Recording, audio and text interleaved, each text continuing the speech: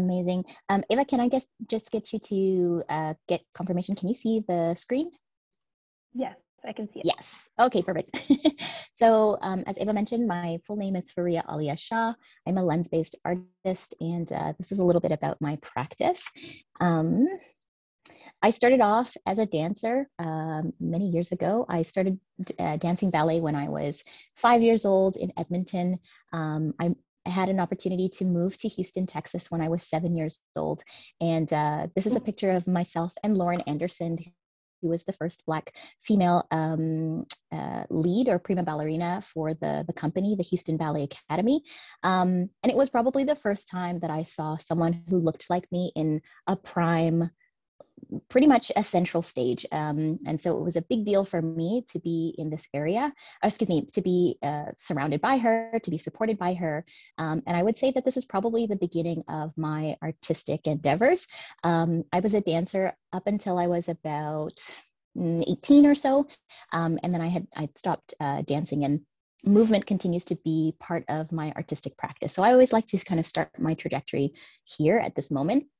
I also played the violin growing up, and so music, dance, visual arts, these types of things were always kind of incorporated in my life, and I think you'll see later how they kind of blended into my artistic practice.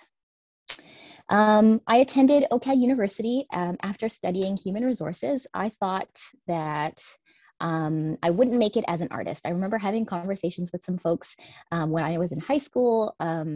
My high school was in Markham, and we had a dark room, and I really fell in love with the photographic practice and process at that time. But I had a friend, not so friend, tell me that, you know, you won't make it as a photographer, you won't make it as an artist. This is just a hobby. And I really took that to heart. So I went and I studied human resources instead. The guidance counselor at the time told me that it was the artistic form of business, and I bought that hook, line, and sinker. I came to later realize it was not. It is not. But I'm quite thankful that I had that experience, because a lot of my experience, a lot of my interests from, learning about people, labor laws, these types of things are really baked into that practice in human resources. Understanding people, what makes people tick, these types of things, observation of people. So I guess before I even picked up something from a visual perspective, I was already doing this type of this type of research with people. So fast forward my career, after I graduated from York, I went and I studied at OCAD, and this was in my second year. I created this piece. It's a 2-channel installation called Part of a Complete Breakfast, and I completed it over 2 years. And it was the very first time that I played with video and sound, mixing medium from found images to historical images, original shot images, and I really fell in love with the process of using different types of media. And I remember my faculty member at the time letting me know that I didn't necessarily have to stick with photography if it wasn't the medium that was going to tell the story that I wanted to tell. So I really like to talk about this in terms of my trajectory, because it was the first time that I got to be comfortable and confident in another lens-based medium. And then that's also been a part of my practice from here. In 2014, I had the opportunity to visit Jamaica. I was with family, and my family is originally from Guyana in South America, but my cousin was marrying somebody who was originally from Jamaica, and so we went and had the wedding there. And it was my very first time on a resort. And it was a very jarring experience, knowing the history of Jamaica, knowing that they had rebelled and fought against slavery, and then seeing these slave-like tropes on those resorts. And so with those images fresh in my mind, I came back home and put together this piece, thinking about the mammy character, thinking about the image of slave-like characters and caricatures, and how the power of the image is very present in our current everyday life. So I was examining common things like vaudeville characters. I was looking at Aunt Jemima, the character on the syrup. I was looking at the character on the Rasmus character on the Cream of Nature box, and doing some digging and exploring into the history of these characters, and then seeing how those historical images popped up in different mediums. So that was my first time kind of playing with that. I really enjoyed it. It's obviously quite disturbing to uncover those things and start to kind of build my research, but it was the first time that I had the opportunity to do that within my practice. Alrighty, and then in 2016, I, outside of mixing sound and video clips, I spent some time cultivating a piece called Prefix, which explored my background. I titled it Prefix because I was concerned, this was my thesis body of work, and I was concerned what it was going to be like as an artist, being constantly asked where I was from. Am I going to have the prefix Black in front of my title every time I introduce myself? Farihah as a Black artist, Farihah as a Black this, Black that. Not to say that I'm not proud of my heritage, but what does Blackness read in our society? How am I going to have to push against the history of Blackness?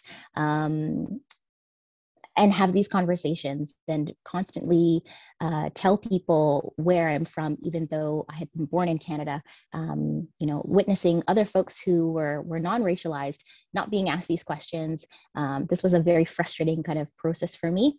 In 2015, my mom and I went to Spain and spent some time in Morocco. It's my first time in Africa. I was very, very excited. And as soon as I, enter the space, I was also asked with these questions. And I'm like, when am I not going to be asked these questions? Here I'm coming back to the motherland, and I'm supposed to not be asked these questions, but here I am confronted with these types of questions. So in my practice, this is what I continue to explore, the history of the term or the idea of Blackness, looking at cultural identity, looking at my family history, looking at colonialism, and how all of these things play a part in the reading of my identity and the presentation of my identity. This was the very first piece that I used studio lighting, and I got really comfortable with this setting. And I think it was the first time that I cultivated, I think stylistically, something that has stuck with me. So for me, this was an important piece, and I love to share it with folks. The piece also was accompanied by steeped tea bags.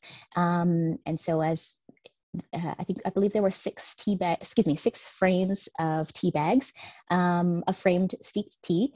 And I was also looking at the transformation of products in relation to the movement of my family history. So in Guyana, if you folks are not familiar, it had been colonized several times over by the British, by the Dutch, by the French, by a few other folks, and lastly by the British, and my family is from British Guyana.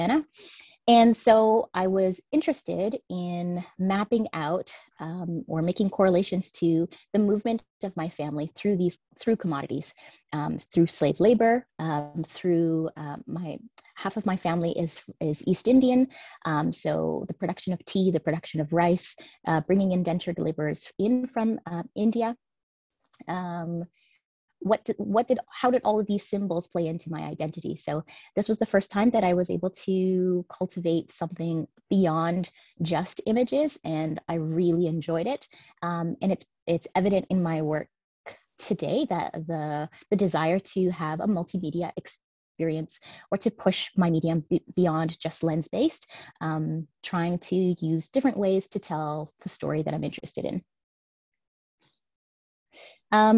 This is Prefix again at Union Station, and I left this in the presentation really to kind of discuss a little bit of what's going on in Toronto today. A Black artist in Toronto, work was defaced with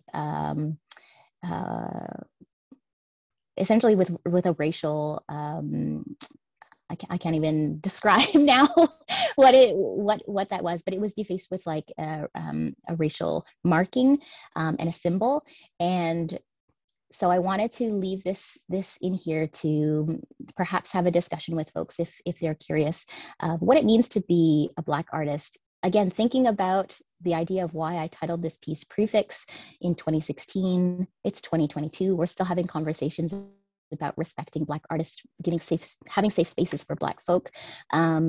And so I wanted to kind of leave this in here as a reminder that I might be offered space at a table, but I'm not always respected.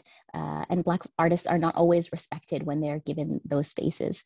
After the piece at Union Station this year was defaced, it took a week before somebody was able to notify the authorities. And essentially a slave collar was put onto one of the images. So yeah, it's been a pretty heavy, it continues to be a pretty heavy time.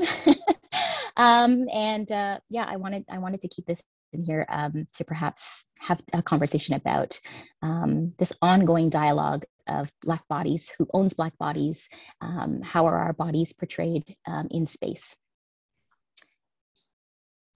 I had the opportunity to visit Guyana in 2017, and it was after I graduated, not having access to gallery space, to studio space. I started to push my artistic creativity and my process outside of the studio. And was doing a lot more shooting in natural light, shooting in space.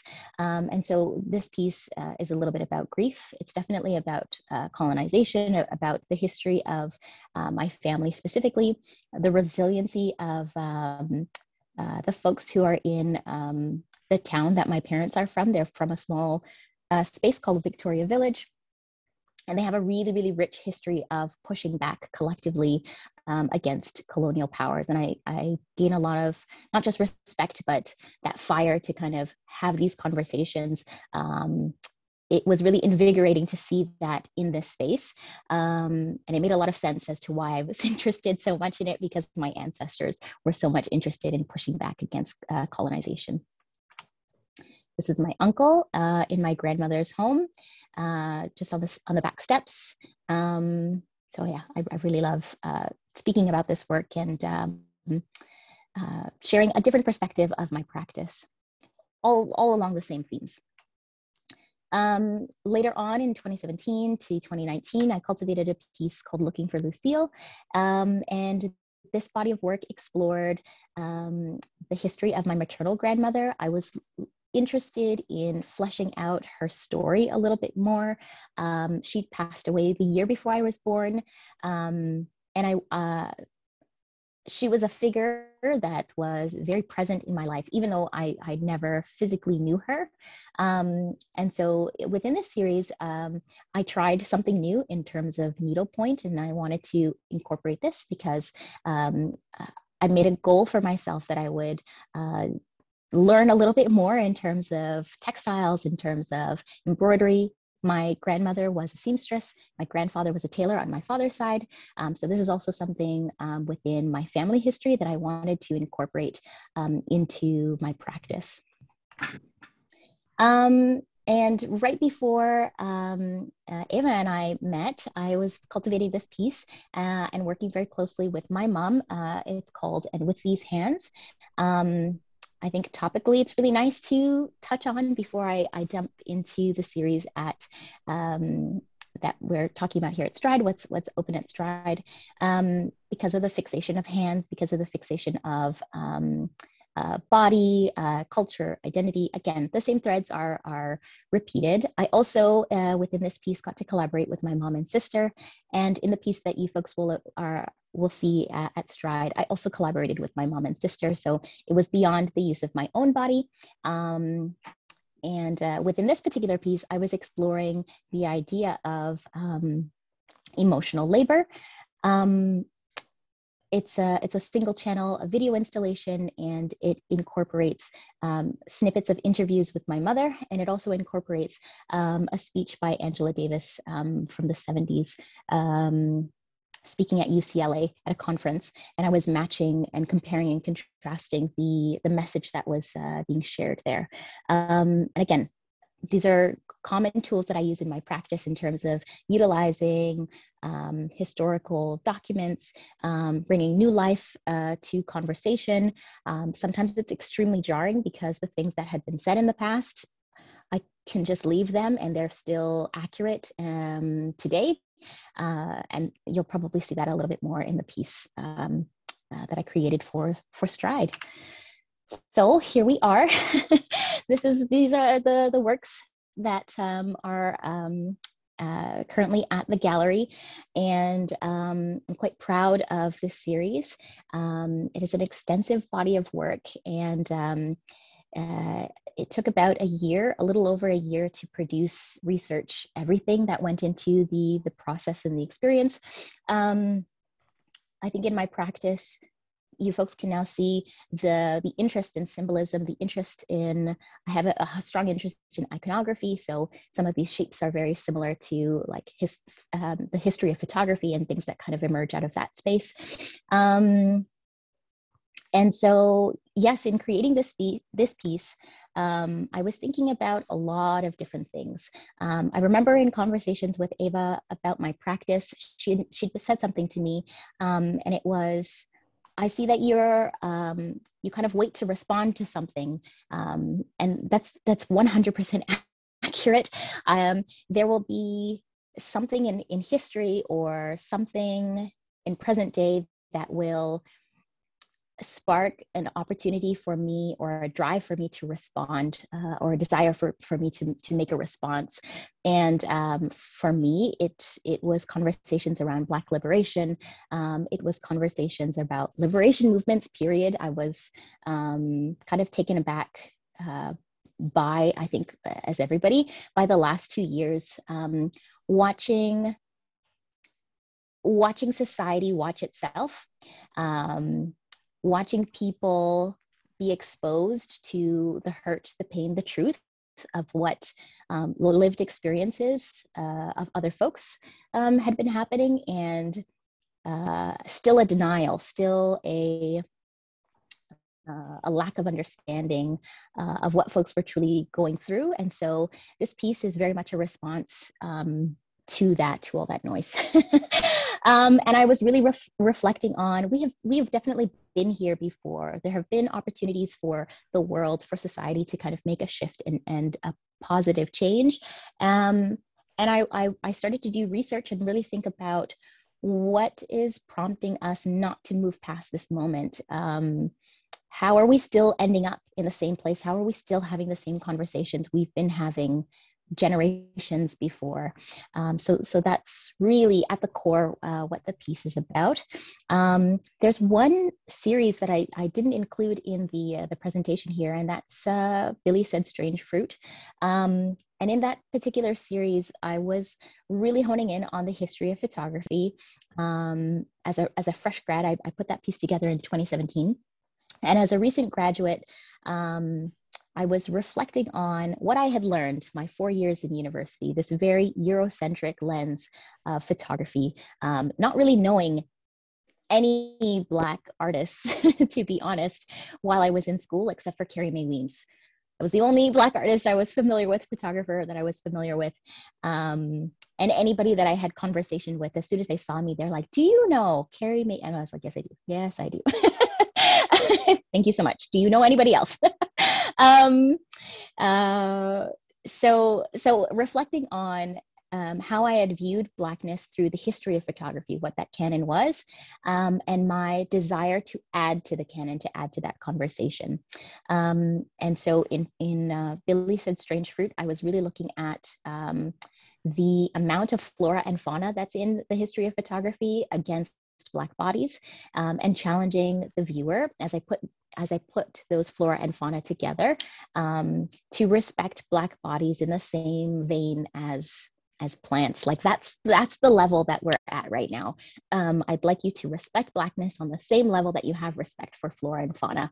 And those are the same conversations that I'm still having. So in this particular piece, I'm breaking down elements, and again, reflecting on the history of photography.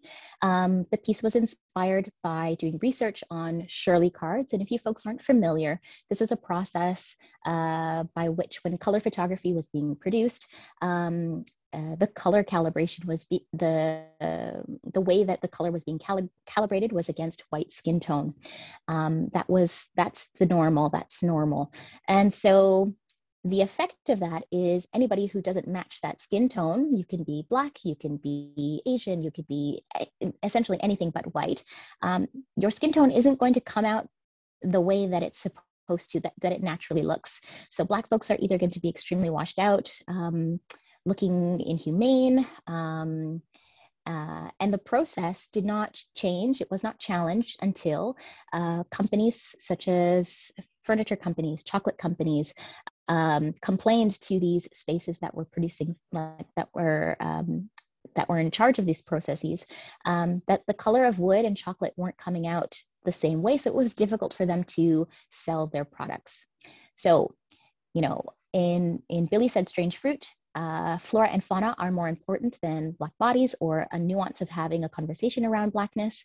And in this era, a stretch of like 30 years, wooden furniture, chocolate, commodification of other things are more important than humanizing, making sure that a process is able to reflect a group of people, or a larger group of people outside of white folks. So that was the impetus for me to produce this work. In those Shirley cards, the model, initially her name is Shirley. Shirley, I've written it down and it's escaped my mind, but I'll come back to it. But she used to wear these white gloves in the images. The stage was really kind of dramatic. Think 90s portraiture, like that kind of very heavy draping and fabric in the background. And so this is my interpretation of those Shirley cards, but just now abstract, and incorporating things like chocolate, like wooden furniture legs against my body, against my mother's body. The first and third image, it has both my hands, my mother's hands, and my sister's. And so yes, comparing how different and sometimes how similar the shades of color are, and things of that nature. So really, I want the viewer to sit with these images, wonder about the construction of them.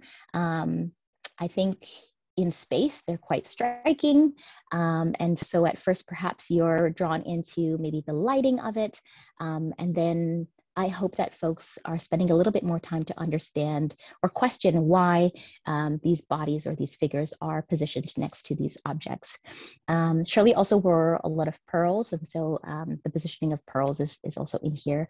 The positioning of pearls on women, on female identified bodies as a social status is also something that I'm thinking about as well. So as I continue to talk about the work, you folks can hear there are layers upon layers upon layers of research and meaning behind each image and behind each kind of creation. We'll move on. In this set of images, I'm using fake plants. So in Billy Said Strange Fruit, I'm using fresh plants, flora and fauna. And in this series, I'm using fake plants, and it is intentional. It is to comment on kind of the fickle nature of white supremacy. These elements are built on a lie. They are built on a manifestation of somebody is superior and somebody is inferior. And so I position myself in front of these, I'm encountering these fake narratives head on. Another slice of the images here. I really enjoy the idea of weight, the idea of magnitude in space, again, coming from that kind of dancery background. I'm playing with space, I'm playing with shapes and hand gestures. And again, these are tropes within the history of photography that I'm also making commentary on, but now using Black bodies. So yes, lots to kind of uncover, and I'm very excited to have conversation with you folks if you have questions. Now, in addition to the set of images that are in the series, I believe there are, Eva, correct me if I'm wrong, there are 10 11 images within this series. I do have a video installation. I'm super happy to return to my love for video and sound installation. So in this piece, it's called Also a Chair. I also wanted to share why I titled it this way. I visited France for the first time in 2019, and I saw the piece. And now I'm going to forget the name of the piece, but you folks will know it. Yeah, it's a chair, 3 ways. Yes, the text of a chair, like the definition, an image of a chair, and then the chair, or something to that effect. Now I'm like, yes, everybody's shaking yes. Okay, yeah. And so that was kind of fresh in my mind. The experience of watching or witnessing ready-mades like by Duchamp and by all these folks was kind of fresh in my mind. And also in the gallery that I visited in Paris, I witnessed the magnitude of, now the words are escaping my mind, a curiosity cabinet. And it was quite overwhelming. I remember like literally losing my breath, being like really disturbed by the magnitude of what was in front of me, of all these stolen artifacts from folks from different countries, different spaces, stripped from their creators, stripped from their original narratives, and now in this space behind a giant glass. So I was reflecting on all of these experiences, and there is a chair in my basement that I had co-opted. I was looking at ways to photograph it. It wasn't really coming out from a photographic standpoint. And I remember one thing that I wanted to accomplish with this piece was the idea of dropping the curtain to reflect on my experience of dealing with folks during, the last 3 years, feeling as though I was very exposed. Things that I had talked only with Black folk or with BIPOC folk were now out in the forefront, and I was kind of witnessing people's discomfort to discuss topics. And so it was really important for me to drop the facade and show the background. So exposing the lights, exposing this chair, and exposing the backdrop. And there is a mixture of sounds. They are pulled from a variety of historical sources, conversations of folks pretty much across the era, the 30-year span that it took Kodak to change its processes. So that was the time frame that I was working with. And they're layered on top of each other. I found this gem of a sample that was a historical conversation, or it was almost like a promotion that Black folk were going to be. It was important to understand that they had buying power, and to make sure that your products are serving to Black folk, or that you understand how you can kind of use these folks that you've been continuing to use in different ways. And so that is a through line note that is in this piece. And then there are other conversations of folks asking for their freedom, their humanity to be on the forefront. So it's really meant, there's also snippets of like Kodak's commercials flipped in there as well. So it's really meant for you to sit and absorb and to listen to each layer piece by piece. You really have to sit with the piece for a while because of how I layered it. Some of it is a little bit muddled on purpose, so you folks can really absorb each layer one by one the more that you spend time with the work. And so across the chair, it is positioned again, clippings of historical pieces, a little bit from that promotional video, and a little bit of other things of that represent Blackness and how society is using Blackness to its advantage constantly.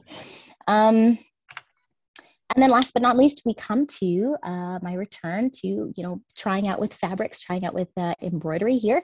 And I've written down, let me just go to it, the meaning behind each of the pieces that are embroidered here. So the color swatches I chose because around the Shirley cards, these would be the color swatches that were present, in addition to other colors. But I like the kind of the monochromatic texture and color that would be in the space. And so the first image, it is the Dutch East India Trading Company that is embroidered on white fabric.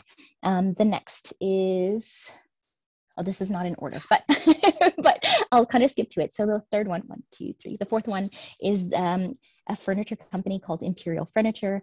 The one right next to it on the right hand, excuse me, two swatches down, it says the right kind of brown tones, and that was a quote taken from one of the articles that I was researching.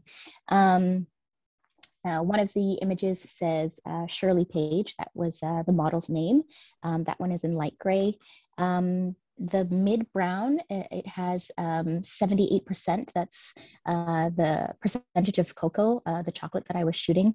In gray, it says normal, again, because the white skin tone is meant to be that normal skin tone, and I put it on gray because now we use the gray card to calibrate light. And then on black, I have a piece of film that is stitched into the black fabric.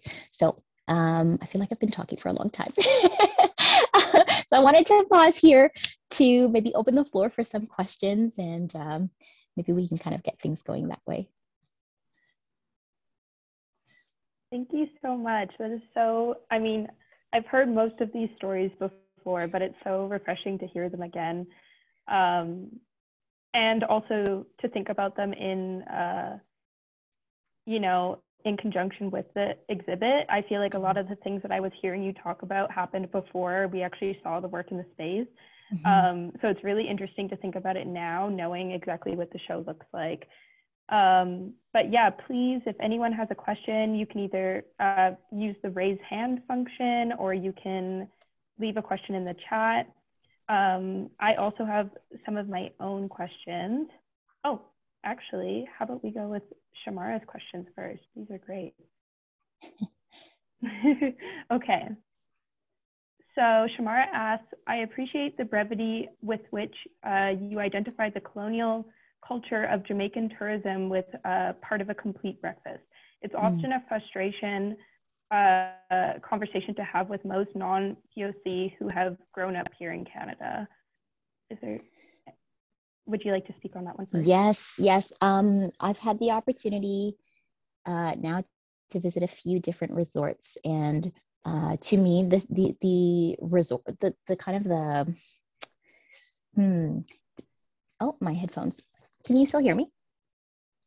Oh. Okay, there we go. To me, the travel tourism is a spin-off of colonization. And so it's really, really difficult. I have visited the Bahamas, Jamaica, and Mexico, and was doing some work in conjunction with these resorts, having conversations with folks who work there, doing a little bit of investigation of the foreign companies that are owning these spaces. Jamaica in particular, I think, if folks are more familiar, they can correct me if I misspeak, but I believe there are 2 public beaches in Jamaica, 2 or 1 public beaches that are remaining. The rest are bought up by foreign investors, and that money goes back to those spaces. It's not trickling down really to the economy. And so I find this as another method of colonization, another method of reaping resources in different ways and sending them back to those foreign spaces, under the guise of, you know, your freedom, your this, your that, and then also under the guise of it's safer at these resorts, it's safer here than other spaces, as if folks don't understand the notion of safety, or as if you know, safety only comes under the guise of whiteness. So these are definitely things that I'm frustrated by and continue to explore. Yeah, and then Shamara is also speaking to the issue of Anik's photography at Union Station. she says that there's been some progress with locating who drew the collar on the image. It's been a jarring experience. And it definitely underscores the consideration you give to what spaces you allow to house or represent your work. How do you find yourself working within these kinds of hesitancies and concerns? This is actually a conversation Ava and I have been having a lot over the past year. I've had to really re-examine my relationships with folks, particularly within the art world. I think I'll start there because this is an art-based talk, but kind of examining my relationships with a lot of different spaces and distancing myself with spaces that are tokenizing, that are saying one thing, believing in decolonization, but doing very much the opposite. And so the first step has been to protect myself, and it's been very difficult to separate myself from these spaces. I think folks do this in a very cunning way that I was questioning, like, am I the only one seeing these patterns, these things? And I was like, no, this is definitely not the space that I want to be a part of, or not the. It's again under the guise of progression. And it's the opposite. And so I've been spending a lot of time, again, doing that separation and then thinking about, well, who are true allies, who are folks who are really thinking along the same lines? How are we going to dismantle these spaces? How are we going to build new spaces? I've been talking a lot through this metaphor because I'm a photographer. After you edit an image, if you're not careful on on how you're editing the image, you degrade the quality of that image. And so if we continue to degrade the quality of this image, it's worthless. You cannot do anything with it. It's destroyed. So the only solution is to start anew, to create a new image with new policies and new practices that are truly in line with, liberation and actively looking to support folk and not bring them down. So I can talk about that for a very long time, but I'll kind of leave it there. Sure. And then the last one from Shamara, she's sending you some well wishes right now. And she also says, I can emphasize with the difficulty of the conversations that is prompted by the making of Also a Chair. It is such a necessary but difficult conversation to have. And I very much agree. Yes. Yes, absolutely. It was really hard. This was a very challenging piece to make because of the heaviness of the world, the heaviness of the content that I'm dealing with. I think emotionally, it took a lot out of me, and particularly editing that work, I'm listening to those words over and over again, seeing how I'm going to stitch them together. And so it was mentally exhausting. I remember as soon as the exhibition was posted, I also posted, I'm going to take a break until like the spring, just to give myself some distance from the process of making. I think artists don't really talk about that as much, especially when we're dealing with heavy content like this. It is a form of emotional labor. And I've been really reflecting on the labor of, my body, my representing Blackness at times, being tokenized in these spaces and being asked to comment on certain things often that I'm like, wow, yeah, this really does take a toll. I do need to take a break. So. Absolutely. Okay, yeah, so we also have a question from Jordan. They're wondering if you could speak to the technical aspects of honoring Black and brown skin folks for lay folks like myself.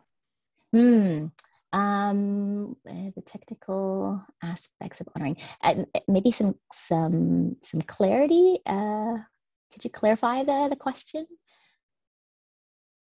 What do you mean?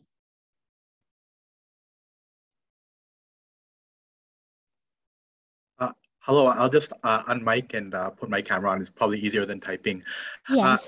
I want to understand how the Shirley cards failed us, right? And how, just from the craft perspective and the technical aspect of representing these bodies, how that wasn't being honored through the way that the sort of industry was approaching these Amazing. subjects. Thank you. Thank you for that clarity. That's such a great question. I think as we started with the land acknowledgement today, I think folks think that that's the only thing that we need to do, and we've covered our bases.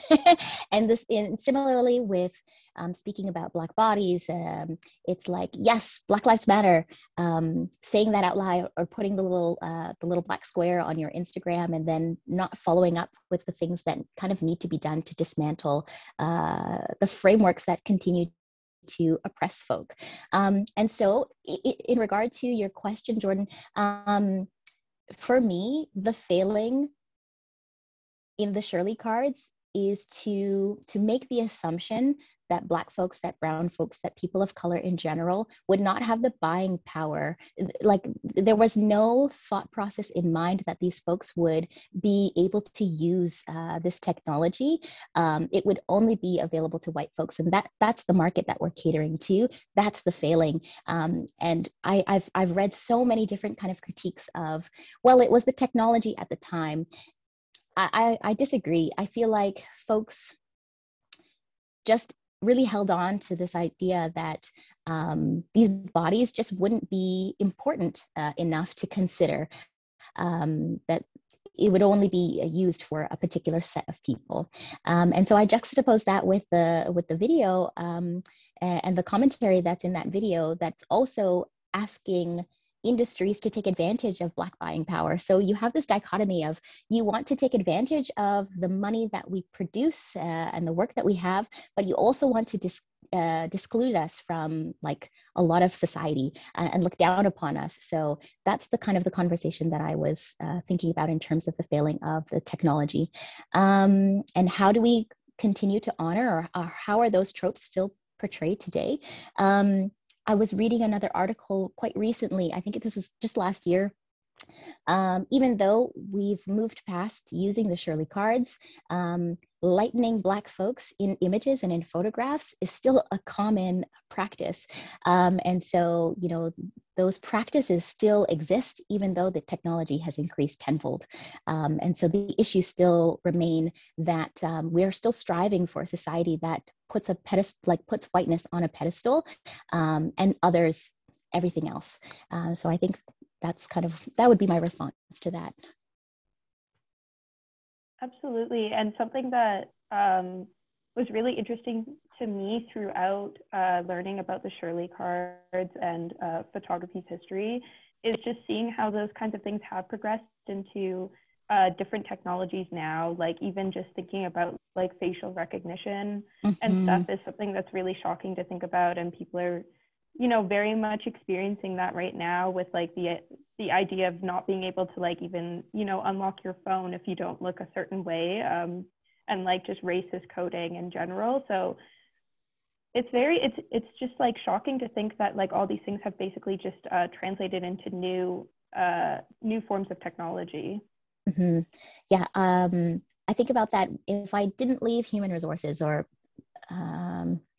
the conversation around AI and replacing kind of humans doing that process of recruitment or going through resumes and things of that nature, that AI is often built by white folks, white male cis folk most of the time. And so these ideas, these tropes, these harmful things are still perpetuated over and over and over again. And so at what point do we say, you know, enough is enough, stop? How do we stop this cycle?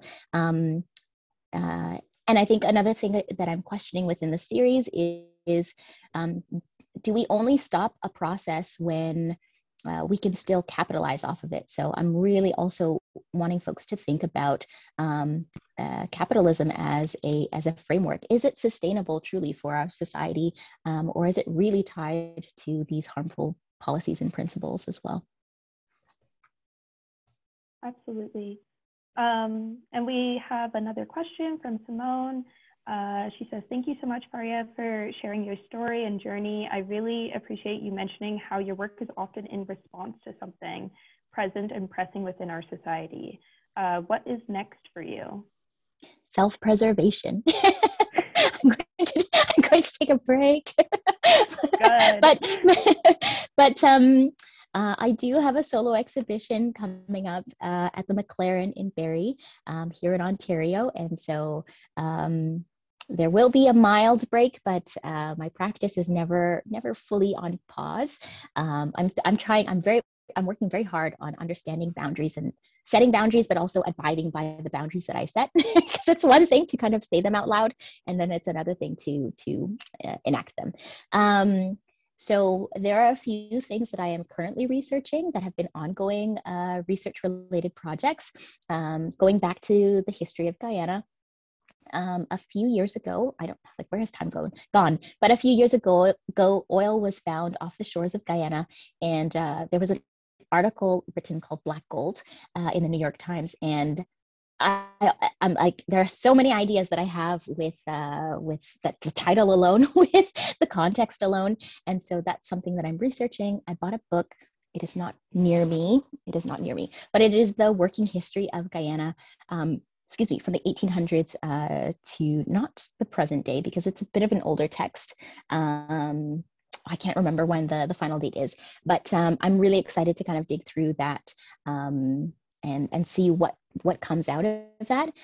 In terms of my practice, I sit with research for a long time, and then something will kind of spark, or I will watch something and I will say, that's the visual cue that I needed to kind of prompt it into the next thing, or I'll be testing out different technologies. And so that's probably what I'm going to be working on. I also have a collective with my dear friend, Alexandra Hong. It is called Master Collective. And so I'm hoping that we will get back and work together. We did a residency this past summer, and I love working with Alex. So I'm very excited to see where the collective goes. And it'll be a nice pause again from my personal practice. Definitely. First though, you're doing the self-preservation thing. Yes, rest, lots of rest. Does anyone else have any other questions? You can also just turn on your camera and your mic if you'd like to, if you don't want to type in the chat. I have a question. I turned my mic on. I was just curious if you could talk a little bit about what it's like to collaborate with your family. Just when you were talking about, having your sister's arms and your mom's arms, and it's something I'm kind of passionate about too, but I also want to respect the sentiment you were sharing about how the art world can be a terrible and cruel, oppressive place, and how do you keep the ones you love safe? Yes. And that's an touch on that. Excellent question, and something that I think about often. Making sure that I have their consent first and foremost, that I share almost like I call them collaborators for a reason, because they are not just they are not sitters. They are not, I want them to know the reason why I'm including them in the work, and the reason why I would like to have that collaboration. So there is definitely some input, even though at the end of the day, I'm the photographer and I have the final say on the framing or things of that, the editing. There's a lot of conversation that goes on before I just kind of either shoot my family or incorporate them in the work. And I'll speak specifically to the collaboration that I've had with my mom. We've had so many conversations, and I think pre-COVID, I was in and out of the city often. I was never in Bradford. And so COVID really forced me to be very close proximity to my mom again, which was really nice. And to have like the really deep conversations. And so I remember asking her, like, can I record some of these? Can I write them down? Can I do this? Can I do that? And my mom is a very amazing person, and she's a bit sassy, so she was like, where's the craft table? Can I get a break? My mom was a riot. Are you gonna cut me a check? And I was like, yes, Mom, I will pay you. You are a collaborator. Yes. Giving the respect that she needs. And I feel like she was really pushing it.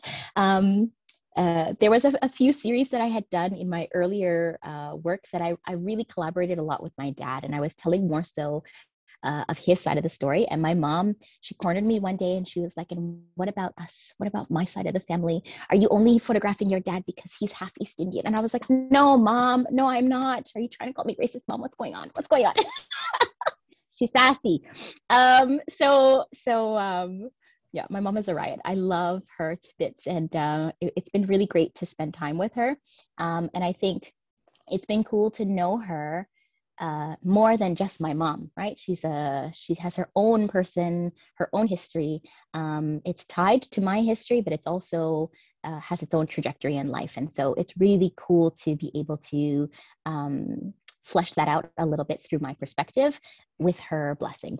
And then the same with my sister. Yeah, it's been a blessing to be able to work with them and have them be really excited that they are in the work. So yeah, it's a very long answer, but yes. It's so beautiful, and especially in the way that you're saying, like, it's like you get to have a new relationship, you know? Mm-hmm. It's not like you are sitting in this space and you're the daughter and she's the mom. It's like you're two creative entities coming into collaboration. And so it feels a lot less exploitive than lots of ways arts can exist. Yes. And especially with the sassy mom you have. You know, it's like she can call you in and be like, no. Definitely. She has no trouble calling me out. And she also articulates really well her boundaries. So she's like, I'm not really comfortable for this to be in the series, or sometimes, she'll share something and she's like, can you pause the rolling of the, and I'm like, yeah, we can do that. And my sister as well. So also giving folks space to make sure they feel comfortable in the process. She's often the first, especially when I'm working with her, she's the first person that gets to see the work, so that I get her approval as well, as she feels good about what we were able to produce together. And then it kind of goes from there. So thank you for your question. That's great. Does anyone else have any other questions?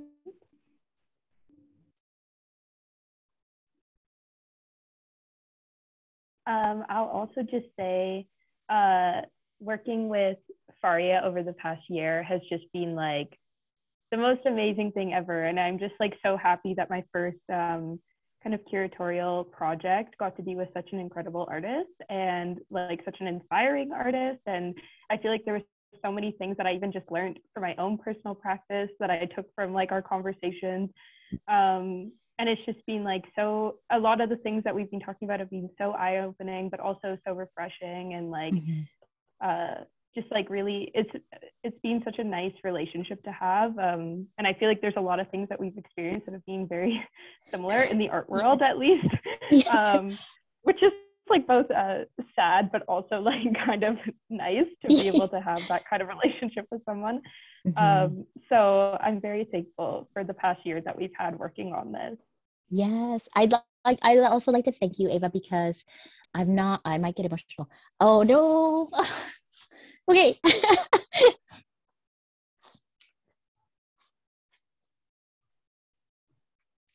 Oh.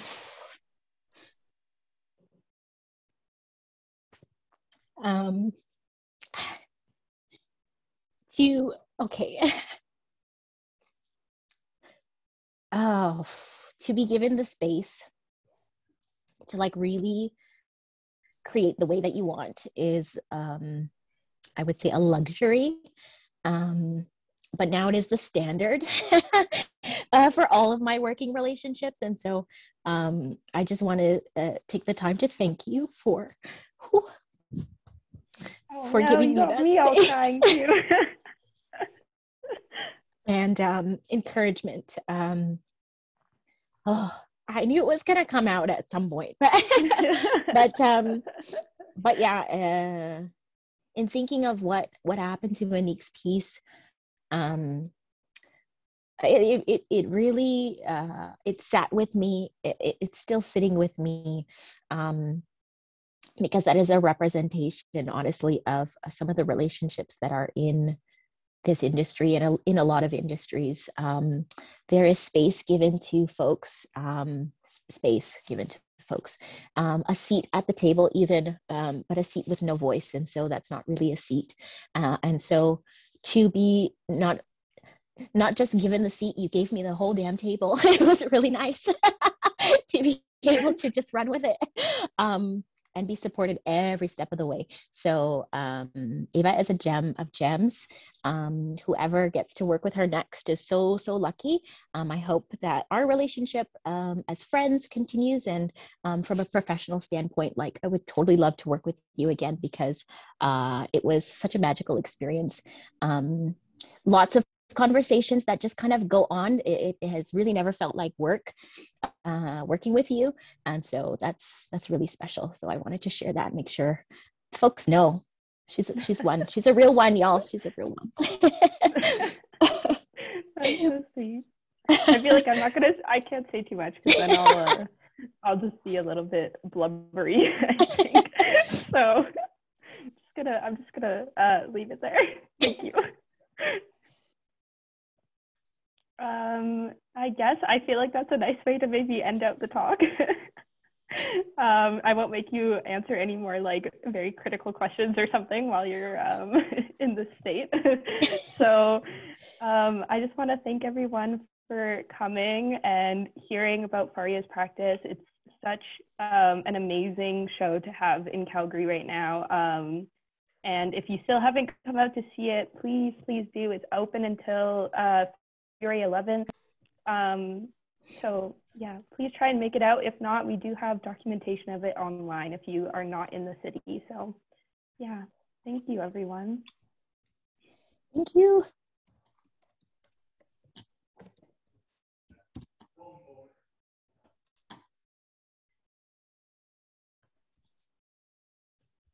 Do you want to listen?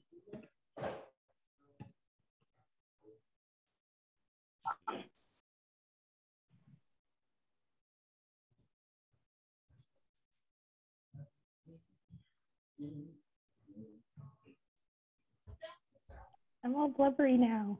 I'm sorry. I was like, I'm gonna keep it together. I even wrote it down because I was like, God bless. Oh.